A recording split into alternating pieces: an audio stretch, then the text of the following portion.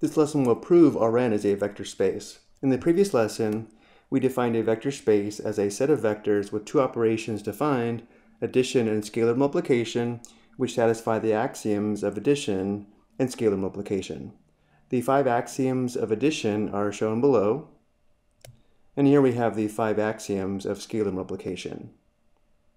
In order to prove that Rn is a vector space, we need to show that all 10 axioms hold true.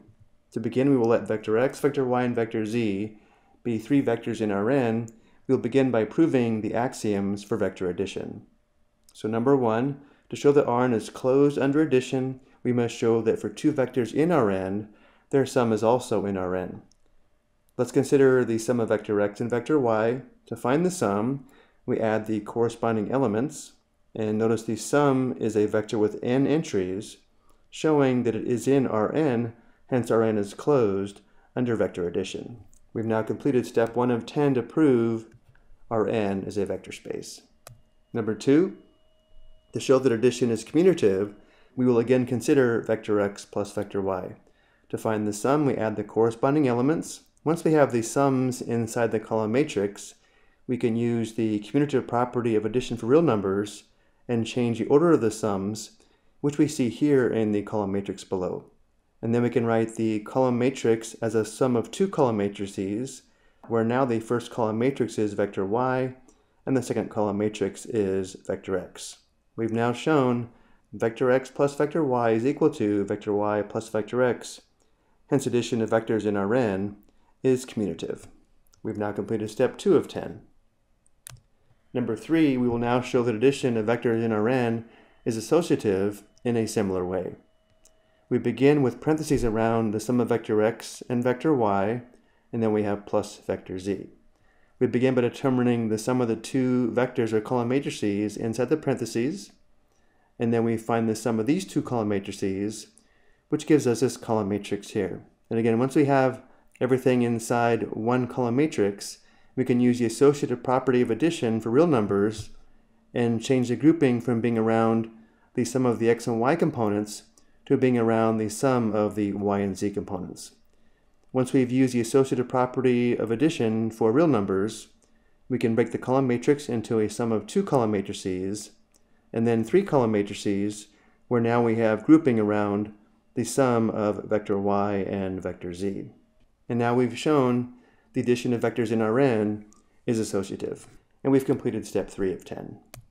Number 4, we need to show the existence of the additive identity. We begin by letting the 0 vector be the column matrix with n 0 entries. And then we consider vector x plus the 0 vector, adding the corresponding elements, and simplifying, we do get vector x, showing that vector x plus a 0 vector is equal to vector x.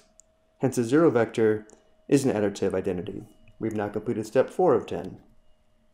Number 5, we need to prove the existence of an additive inverse. To do this, we let the opposite of vector x have components equal to the opposite of the components of vector x. And then we consider the sum of vector x and the opposite of vector x, adding the corresponding elements and simplifying.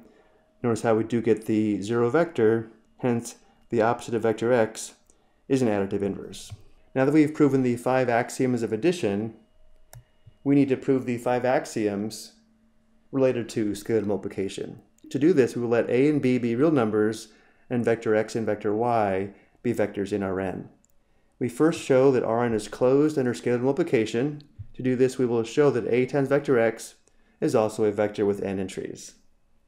So to find a times vector x, we multiply a by each component of vector x, and notice how the result is a vector with n entries, showing Rn is closed under scalar multiplication. Step 6 is complete. Step 7, we need to show that a times the sum of vector x and y is equal to a times vector x plus a times vector y.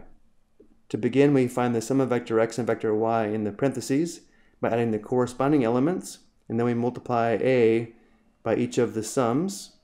Once we have everything inside of one column matrix, we can use the distributive property and distribute a to the sum of the x and y values inside the parentheses, which we see here in the next line. And then from here, we can break the sum into a sum of 2 column matrices, where the first column matrix is A times vector x, and the second matrix is A times vector y. So now we've shown that A times the sum of vector x and vector y is equal to A times vector x plus A times vector y. Step 7 is complete. Step 8, we wish to show that the quantity A plus B times vector x is equal to A times vector x plus B times vector x. Because the A plus B is in parentheses, we begin by performing scalar multiplication, and then once we have everything inside one column matrix, we apply the distributive property, and then once again we can break this up into the sum of two column matrices, where the first column matrix is A times vector x, and the second matrix is B times vector x, which shows the quantity A plus B times vector x is equal to A times vector x plus B times vector x. Step 8 is complete. Step 9, we need to show that A times the product of B and vector x is equal to the product of A and B times vector x. The first step is to perform scalar multiplication with B, which we see here in the second line, and then we perform scalar multiplication with A.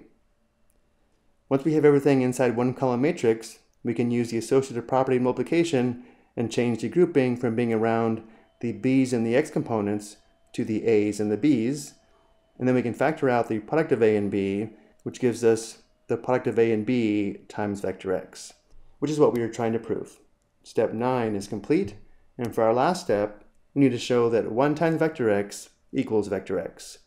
Performing scalar multiplication with 1, notice how we do just get the components of vector x, showing 1 times vector x is equal to vector x, and step 10 is complete.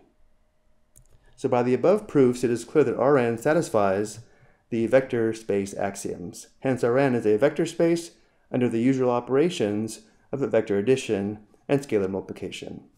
I hope you found this helpful.